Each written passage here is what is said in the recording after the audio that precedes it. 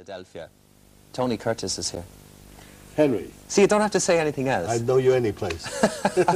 Welcome, sir. Thank you. It's a pleasure to be here. I just want to give everybody in England time to rush in from the kitchen into the lounge, because people say, come quick, quick, quick, quick. Look, it's Tony Curtis on the television. Well, thank you. How many movies did you say you'd made? Sorry, we were talking. Yeah, about 130. I don't know. I can't understand that. I'm only 22. Again? How did I get to... Yeah, again. 130 movies in 38, 39 years. Would that be a lot compared with other actors? Yes, I think so. I've got to tell you a story. When I first got to Hollywood, yeah, I was 22, and I rented a house with a swimming pool. That's no mean trick, especially when the only pool I had was my bathtub when I lived in Manhattan. And it wasn't heated, but I loved it because it was a swimming pool. And I was at the studio one day, and I came back to this house I rented, and I put on my bathing suit, and I dove into this chilling pool. I got out of the pool, dried myself, I went into a little room, put on my clothing, walked out, and here I am sitting with you.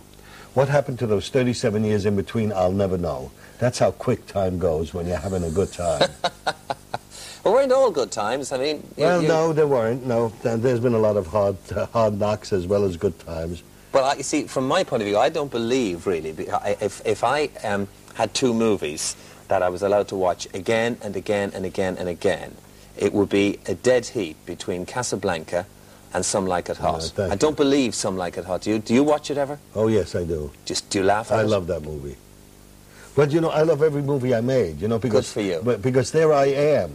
I mean, it's not somebody else. Some cartoonist from Disney didn't paint me in. I mean, that's me. Yeah. And, you know, that's my life. People don't quite understand it, or maybe they do.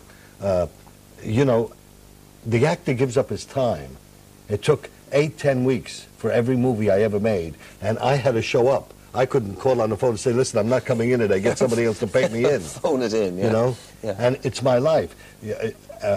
Acting on the screen, I don't act, and I don't pretend, I be. Hamlet said it. You know, in the speech to the players, they say that's the speech to actors. Speak the speech I pray you as I pronounced it to you trippingly on the tongue. I don't believe that. That speech isn't the advice to actors.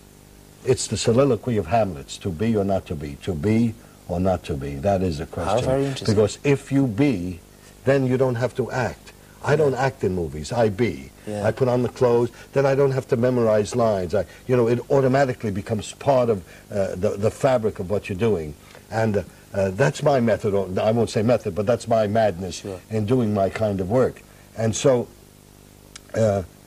it's a reality. I can't say on the set when I get a beautiful woman in my arms and they say kiss her, and I kiss her, and they say, well, it's your make-believe. Maybe to them it's make-believe, but to me it's not. I mean, I can feel her, you know? Sure. And when you confront someone with an anger or with love or with happiness, or you've got a gun in your hand, or you've got to do a fight scene, that's a physical action, and physical action is reality. So you see, making movies is reality.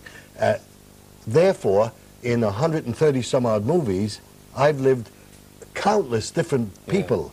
You know, I am really a privileged man. At 60 years of age, I've lived the life of maybe somebody 190 years. But in fairness to old Shakespeare and that particular speech, I mean, he does at the end of it say, what's Hecuba to him or he to Hecuba that he should weep like this, right? Exactly. Okay. Well, isn't that a good phrase to say? Mm. Yes, why should he carry on about Sylvia? He hardly knows Sylvia. Yeah.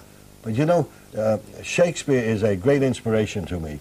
You know, we Americans never really have the, you know, it's not our fabric. You know, it's my English cousin. Well, it's a step fabric, like a stepson. Absolutely, and you know, I think it's every actor, not even actor. I think people who have to do with other people that work at airplane counters. You know, we all have to give of ourselves. We're all different, aren't we? Absolutely. You know, we're different to our mothers, our fathers, to our girlfriends, boyfriends. When we're alone, we're different to ourselves. In the closet, we're even different. It's in those very private and special moments when we're alone do we really confront who we are. That's if you got a lot of guts. I think it's called being a great actor, sir.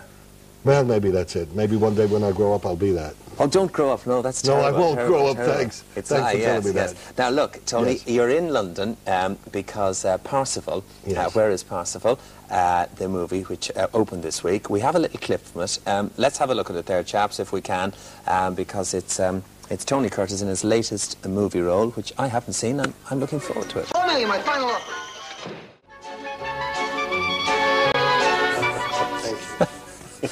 You devil. Tony Curtis said, as the dove came up, he said, that's my fourth wife. It's difficult to get a flavour of the movie. Yes. It's a bit of an abstract film, abstract in the sense that you saw it said... something your fate, Master try your love. fate, try love, yes. Originally, Eric Estrada has a company called Levitt, which is a food, and it says, master your fat, lose weight. So it's been convoluted, so it says Right. that. And it's a machine that's invented that can skywrite all over the world. It's not unlike the concert that's being given today, Yes. where everybody in the world is going to kind of try to get together and overcome the inequities of one it. guy has, the bad guy has the machine and the good guy wants it, is that Yes, it? right. Yes, and Orson Welles, as you saw, he plays, what's his name? Shanker, of all Yes. things. He plays the gypsy, Prince Shanker the 19th or 92nd. But you see, we had a wonderful cast in the film. Cassandra, who plays my wife, also wrote the screenplay. Yeah. And Orson Welles was in it, and Eric Estrada, Don Pleasance, Ron Moody, and dear sweet fantastic. Peter Lawford, God And, of bless his course, soul. yes. You know, he died just a little while ago. Now, you were very close to Peter Lawford, Yes, weren't well, you, Peter Tony? and I knew each other for a long time. I had a very severe drug problem a year ago, 2 years ago, alcohol and drugs. Yeah. And it was devastating me, and I felt terrible about it, you know, because I thought it was a lack of character, a lack of willpower. But it was through my research that I found that it is a disease, not unlike diabetes or cancer. I mean, you wouldn't say to someone who had cancer, you're a cancer doper. I mean, you know, and you shouldn't say that to an alcoholic. You know, every one of us, including your good self, there isn't anyone in the studio that doesn't have a direct or indirect relationship to someone who has this addiction. Absolutely right. And, you know, it's something that Absolutely all of us must, Sure. all of us must, you know, kind of get together and try to solve that. So, But it's inevitable because it's something that is available to man in his well, not community, only and he that, but uses. it's our human condition. Yeah. It's a human condition, that addictive compulsiveness. And it was through Peter that I was introduced to a clinic. And really, I can thank him for saving my life in a way. Do you know, are you familiar with the plays of Samuel Beckett? Yes. Have you ever played in them? No, I haven't. You should. Yes. Thank you. Do you know that? You Yes, should, know, because you have that, Becker all is this awkward philosophies. Yes, right. But I find, don't you find that a good way to learn things, to put the emphasis on a different syllable? You know, everything is so kind of, you know, set. It's nice to find a kind of a, for an example, if I may, I don't want to digress, but I love this idea.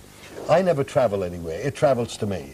When I'm in Los Angeles and I'm going to go to London, or London is going to come to me, I pick up 2 little bags and I sit in a car.